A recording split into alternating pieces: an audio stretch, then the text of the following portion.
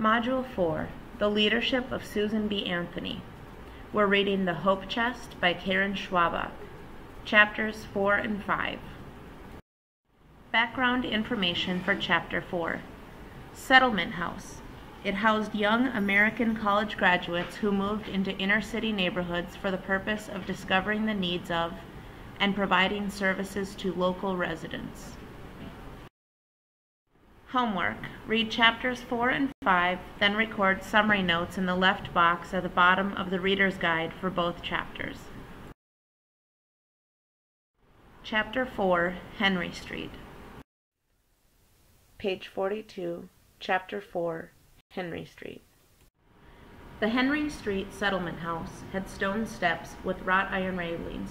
At the bottom of the steps sat a group of girls playing jacks, and a woman rocking a baby in a baby carriage with her foot. Violet followed Myrtle up the steps to a heavy wooden door.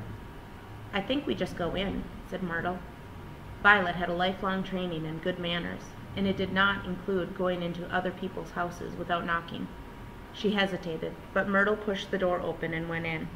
Violet followed her with some trepidation. The house had an ordinary hall with a carpet and an umbrella stand. Upstairs some people were singing. Violet couldn't understand the words. They were in a foreign language. Violet looked questioningly at Myrtle. Myrtle shrugged. "I've never been inside here before," she said. Page 43. Violet went over to one of the doors and tentatively pushed it open. It was a parlor, rather like the one back home had been before it was turned into Stephen's recuperation room. There were some bookshelves, a mahogany table, and a sofa, and some armchairs covered in red velvet. A man was sitting in one of the chairs, absorbed in a book. He had a thin, harried look, as if he hadn't gotten enough sleep in several years. Violet stepped hesitantly into the room. She could feel Myrtle following just behind her. "Excuse me?" she began. The man started, although Violet noticed he closed the book on his hand to keep from losing his place, just as she would have done. "Good evening, ladies." The man stood up, as if Violet and Myrtle were in fact ladies. "How do you do?" "Very well, thank you." Violet curtsied, and Myrtle did the same. All this politeness was such a waste of time. She just wanted to see her sister. "I was wondering if you might know where I can find Miss Chloe Mayhew." As soon as she said Chloe's name, the man dropped the book. He bent to pick it up, examining it carefully for damage. Violet wondered if he was going to answer her. She studied him while he wasn't looking. He was about as tall as father, nearly 6 feet, but much thinner, and was wearing a ready-made brown suit and a soft-collared shirt that father wouldn't have been caught dead in. In fact, Violet wasn't sure she'd ever seen a man out in public. Turn the page. Page 44. In fact, Violet wasn't sure she'd ever seen a man out in public in a soft-collared shirt. He had light brown hair that was just a little longer than it should have been, but the strangest thing about his face was an angry white scar that ran from the corner of his left eye down into his bushy mustache. Violet found it difficult to keep her eyes off of it, though of course she knew that good manners required her to do so. Finally, he decided the book wasn't damaged. "I hope you ladies won't think me discourteous if I express some curiosity as to who might be inquiring for Miss Mayhew," he said. "Won't you please be seated?" Violet sat down on the edge of the sofa that the man indicated. The cushion creaked as Myrtle sat down beside her. Violet wanted him to hurry up and go find Chloe for her, but of course it wouldn't be polite to say so, and Violet could see that this man was very polite. He spoke in the polite way that boys had to talk to the girls at the dancing school that Mother made Violet go to, but unlike the boys at dancing school, he seemed quite comfortable doing it. Violet glanced at Myrtle, wondering what she was making of the stranger. Myrtle raised her eyebrows in a sort of facial shrug. "I'm Miss Violet Mayhew," said Violet to the man. "I'm Miss Mayhew's sister. And this is Myrtle, she'd forgotten Myrtle's last name. "Davies," said Myrtle. "And I am Theo Martin," said the man, sitting down. Page 45. "It's a pleasure to meet you." He clasped his book between his thumb and forefinger, and Violet realized with surprise that those were the only 2 fingers he had on his right hand. She looked quickly away and saw Myrtle try not to notice the missing fingers as well. "I'm afraid Miss Mayhew isn't here," said Mr. Martin. She isn't in New York, actually. Violet felt as if she'd just been punched in the stomach. That Chloe wouldn't be in New York was a possibility that hadn't occurred to her. "But I have letters," she protested, starting to reach for them, and then remembering that they were in her bloomers. Not really a place you could reach for in a public parlor. "I thought she lived here." She could feel tears starting in her eyes, and fought valiantly to keep them from spilling out. A lady never cried in public. She felt someone touch her, and looked with surprise to see Myrtle's hand resting on her arm.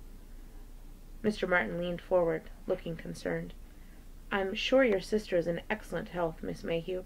She's simply not in New York. Please don't worry."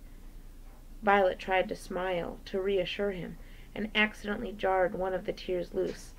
It trickled down beside her nose. "She went to Washington, D.C. over a year ago to work with the National Women's Party on the Susan B. Anthony Amendment. She drove off in that alarming machine of hers." He smiled fondly. Miss..." Turn the page. Page 46. "Miss Mayhew said that she loved nursing, but that winning the vote for women was more important right now." Violet had managed to get control of her tears. "Chloe's been a suffragist ever since she was in high school," she said. "Even then she worked on petitions and things." "Well, it's a very worthwhile cause," said Mr. Martin. Violet looked at him, surprised. "You think so?" "Of course. Denying equal suffrage to women is a terrible injustice." Violet was astonished. She had heard people say this before, Chloe chief among them, but she'd never heard a man say it. She hadn't really thought a man could vote for women. Father certainly didn't, and none of the men from the bank that he invited for dinner, Mr. Russell and Mr. Rice and all the rest of them did. As for Stephen, she hadn't really known Stephen that well. He'd been away since she was little, first at Cornell University and then at the war. For the last 3 years he hadn't voiced any opinions, even though Father had made Mother dress him up so he could take him to the polls to vote on Election Day just the same. "My father says a woman's suffrage is a damn fool crazy idea," Violet blurted, then clapped her hand to her mouth. "I beg your pardon." Mr. Martin smiled. "Every great advance in human society started out as a damn fool crazy idea." Yes," said Violet, feeling the conversation was getting off track. Page 47.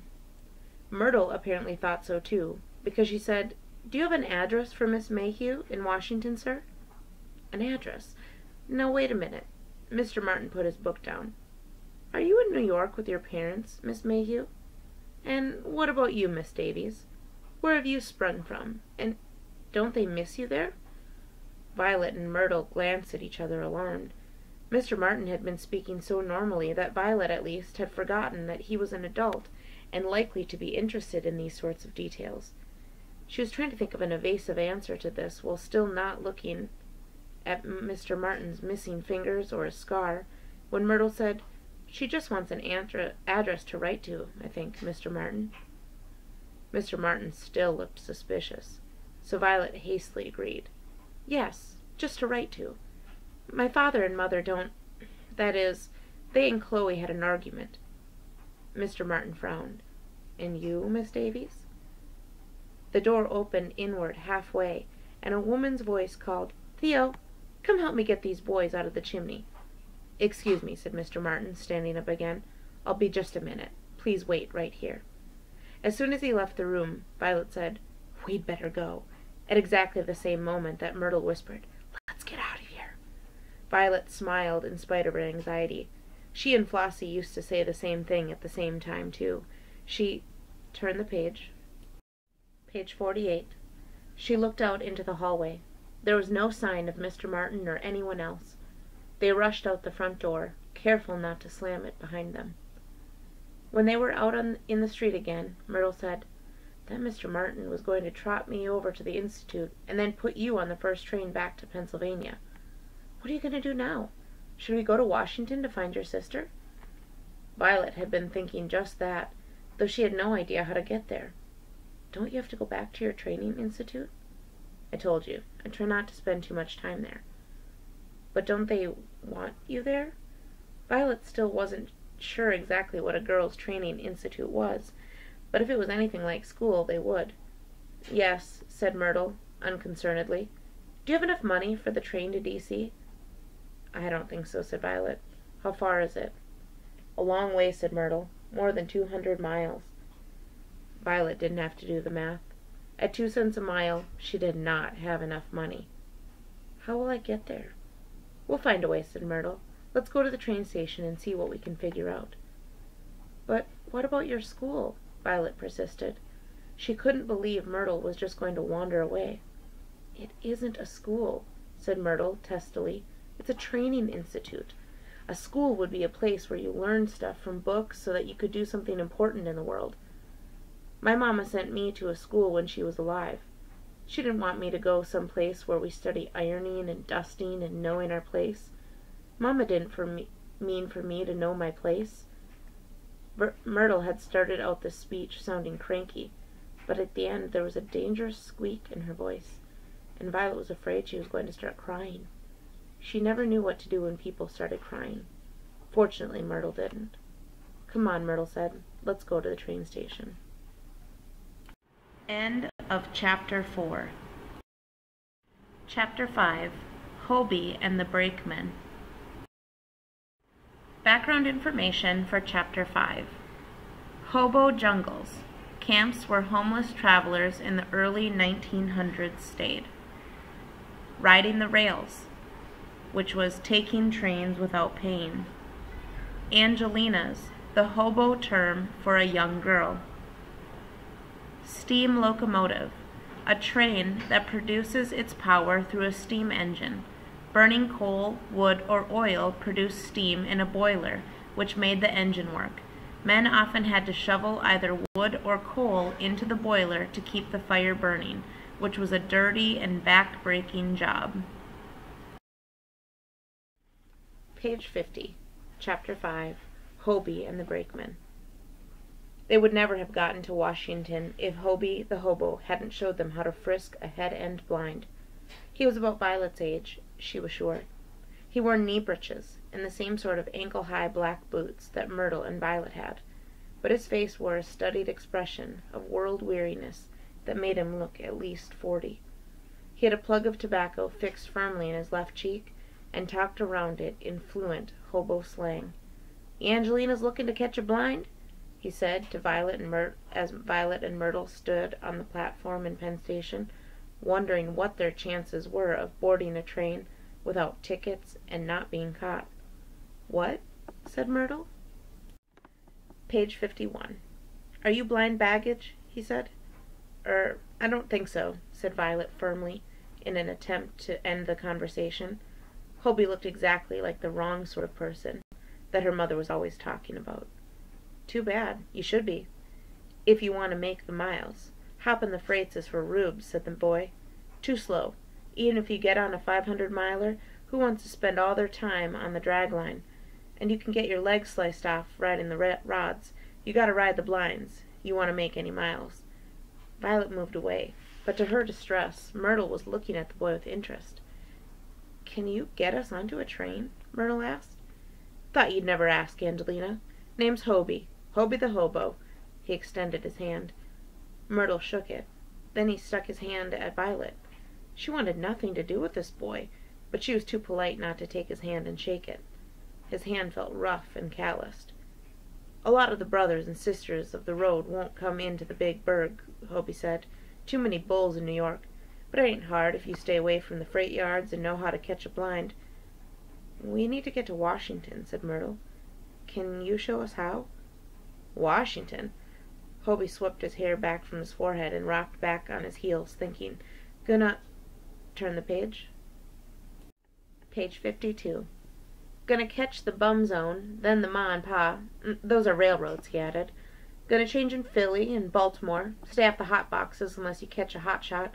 You Angelinas don't know anything about riding the rails, do you?" "No, nothing," said Myrtle. But it soon became clear that Hobie knew everything, at least about hoboing, and that he intended to tell it to them. As he talked, Violet drew Myrtle aside and tried to whisper that they needed to lose Hobie quickly. Myrtle wouldn't even let her start. "He's going to help us out," she said, shrugging Violet away. Violet was annoyed. She didn't want to be thought a coward. She liked that Myrtle was a person who was willing to just take off and do something, like leave her school, institute, and go to Washington. It reminded her a little of Flossie, who was always ready to try something new without a whole lot of discussion and worrying and planning. Violet wondered if she'd changed so much since Flossie's death that she'd become a worrier and a fraidy cat that Flossie wouldn't even like anymore. It was a horrible thought. She listened to what Hobie was telling them. To be blind baggage meant riding in the blind spot between the engine and the baggage car of a passenger train. The trick was to duck in, just after the highball, the 2 short blasts on the whistle that meant that the train was about to leave, and after the conductors had all stepped onto the train. Page 53. When the blast came, Hobie grabbed them each by a hand and darted onto the steel platform behind the engine so quickly that Violet caught her foot on the edge, stumbled, and almost fell onto the tracks. Hobie grabbed the collar of her middy blouse and pulled her back. "Steady, Angelina," he said. They sat facing backward on account of the cinders, which flew back from the smokestack as the train gained speed and filled the air with the smell of coal smoke. Violet and Myrtle sat huddled together, trying not to look at the ground whizzing by beneath them. The train jolted about as it picked up speed, and there was nothing to hold on to. The platform had no walls. One good jolt, Violet thought, and all 3 of them would fly off into the landscape that was zipping past.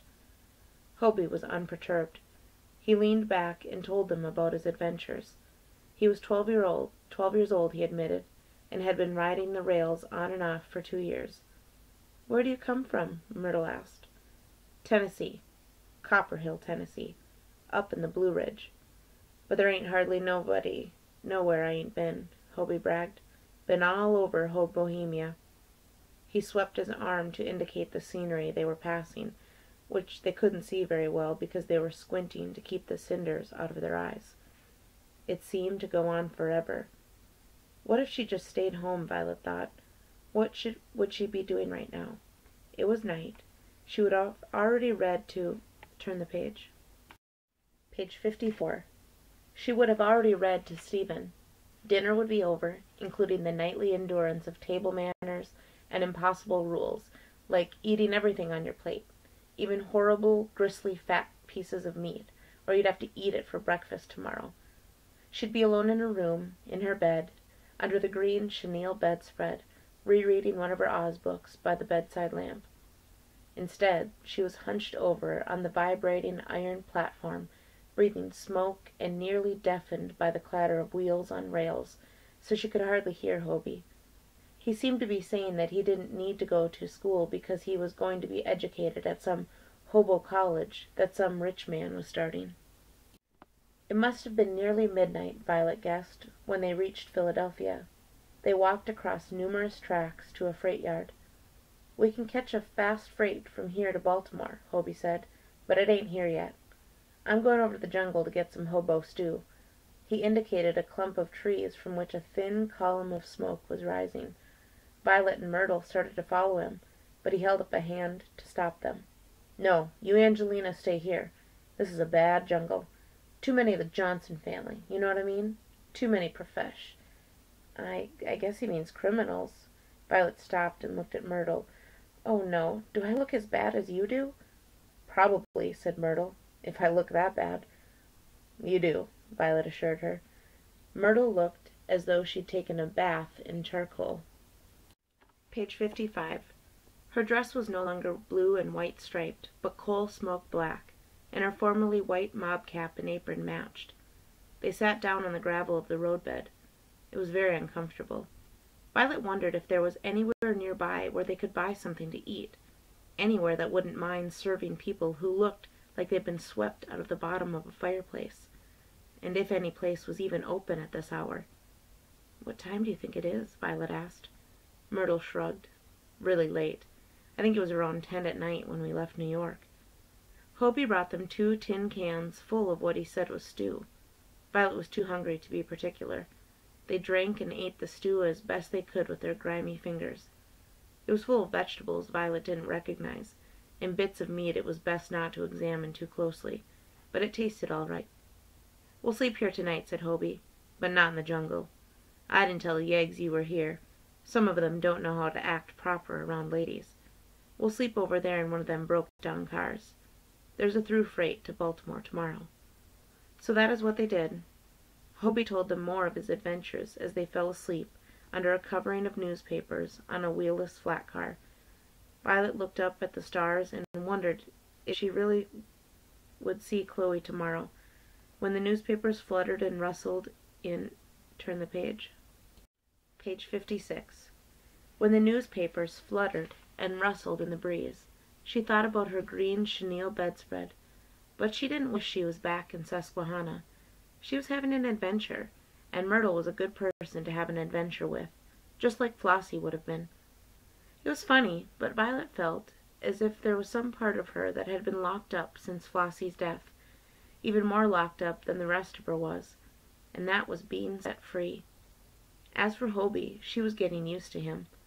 The main thing was not to look at him directly, so that you didn't have to realize he was just a kid when he kept talking like he was his own grandfather. As Violet drifted off sleep, Hobie was talking about how he wanted to go to Florida, one of the few places he admitted he'd never been. It had been easy for Myrtle to decide to leave the Girls' Training Institute in New York. In her mind, she'd left it the moment she arrived, a year ago, when she was 9. Myrtle didn't know where her life was going to take her, but she was ready for it to take her somewhere else, and she didn't intend to be anybody's maid. Myrtle wasn't tough like Hobie, but she wasn't soft like Violet either. Still, she woke up in the morning stiff and achy. The rough wooden floor of the flat car was even less comfortable than the lumpy cots at the Girls' Training Institute, which were said to be left over from the Civil War. She and Violet ate some stale donuts Hobie brought from the jungle, and drank bitter chicory coffee from tin cans. Page 57.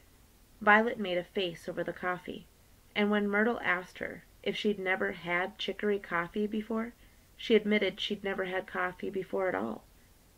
Hobie was wrong about one thing. Boxcars were a lot more comfortable than riding the blinds. They rode in a deadhead, an empty boxcar, on the through freight to Baltimore.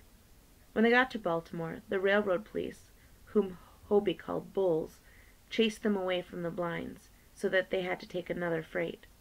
They were jouncing along in an empty boxcar, sitting on the wooden floor, watching tobacco fields pass by, and listening to Hobie talk about the Rocky Mountains, when there was a loud wooden thump, and a white man in blue coverall landed on the boards in front of them. Myrtle leapt to her feet and backed away from him. His hands were balled into tight fists, and he advanced on them menacingly. "Stealin' rides, eh? Should I turn you into the bulls or just throw you off the train?" Hobie got to his feet and folded his arms. "It's your train, is it?" "It sure ain't yours," said the man. "So what's it gonna be? Do I ditch you, or are you ready to throw?" "I don't have any money," said Hobie defiantly, "so ditch me." The man clearly didn't like this idea. "How about one of the Angelinas, then?" He reached out and grabbed Myrtle. He stank of sweat and soot. Myrtle struggled. Turn the page. Page 58. His hand dug painfully into her arm. He lifted her into the air and grabbed her ankle in his other hand. The floor and the walls lurched crazily past, and Myrtle couldn't catch her breath to scream. He swung her. He was going to throw her out the open door. "You ready to see her hit the grit?" The white man's voice seemed to lurch, too. He swung Myrtle again. She saw the ground whizzing beneath her, terrifyingly close and fast. "I have money!" Violet screamed. Myrtle saw a flash of grubby pink skin as Violet tried to grab the man's arm. "I have money! Put her down! Right now!" The man set Myrtle down, jarringly. If he hadn't been gripping her arms tight behind her, she would have fallen. "Make me the hike, then," he ordered.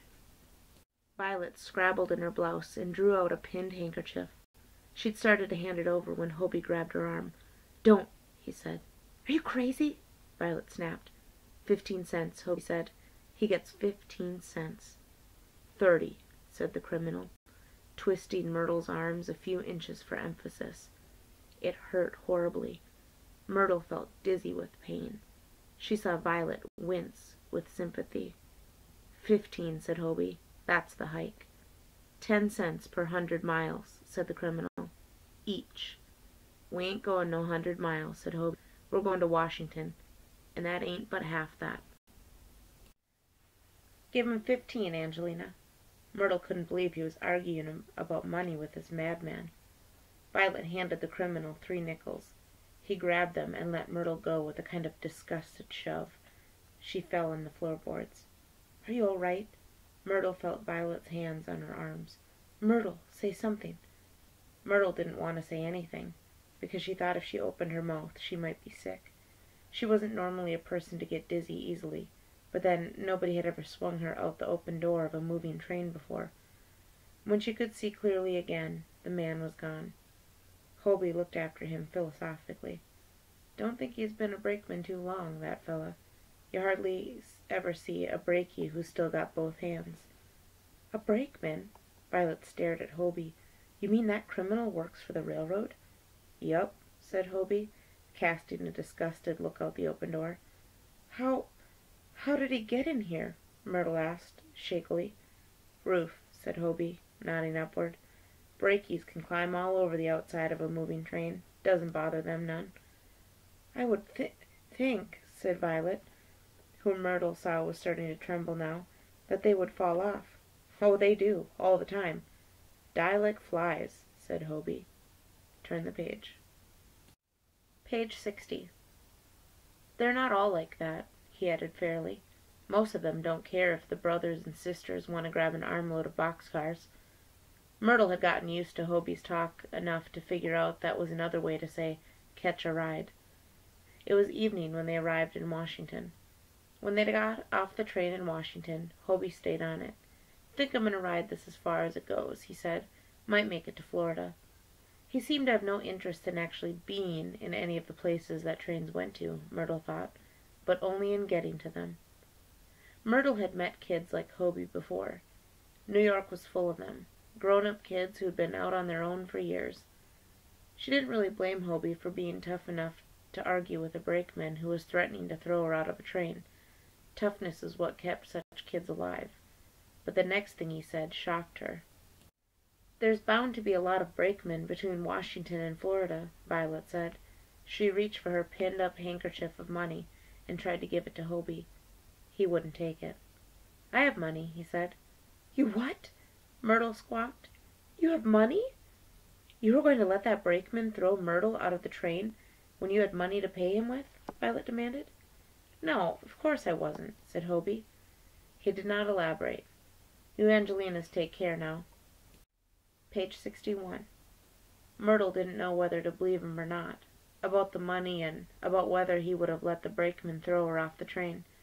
She decided she had to believe he wouldn't have. The alternative was too awful. She took a deep breath. You take care too, Hobie, she said.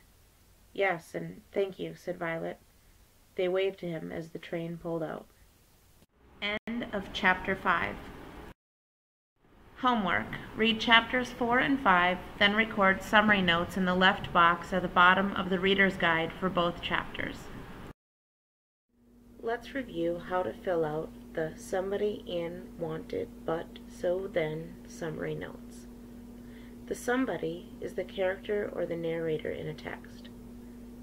In is the place where the text is set. Wanted is what the character or the narrator is hoping for. But is the problem or the obstacle that might get in the way of what the narrator or the character wants. So is the outcome or resolution.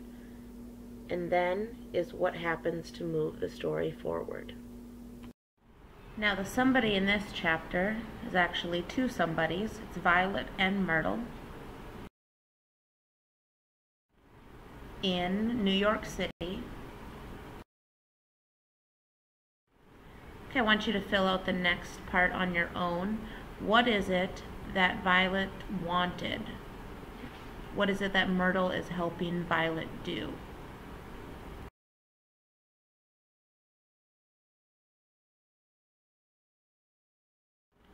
Okay, you should have filled out that they wanted to find Chloe, Violet's sister, and they'd gone to the Henry Street house to find her.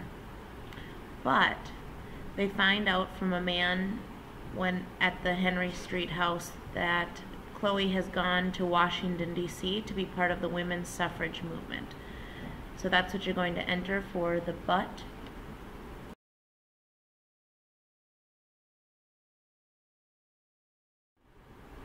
And while they're finding this information out, Mr. Martin starts to ask them questions about who they are and where they're supposed to be. That's what we're going to enter for the so.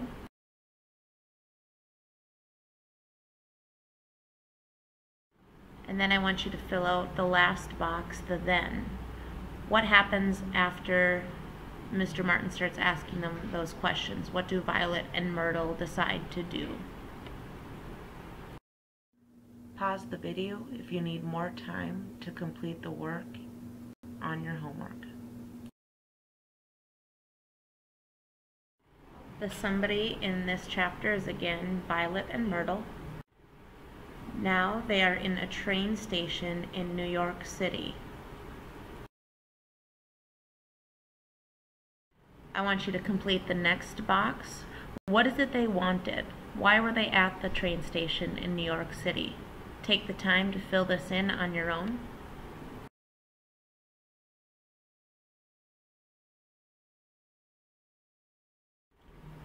The but is the obstacle or the problem that's standing in their way. So what's keeping them from being able to take the train? Fill that in the space labeled but.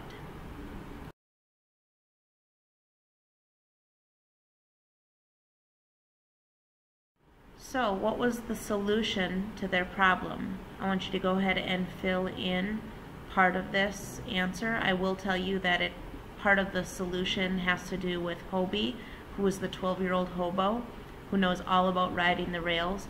What is it that he helps them do? Fill in the blank for so.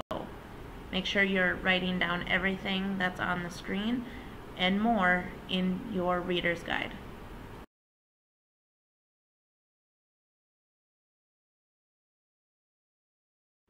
Then something else happens in the story.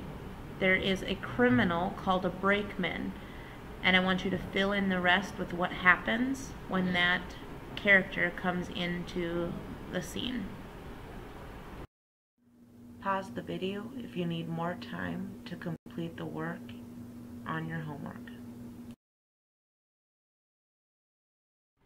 End of chapters 4 and 5.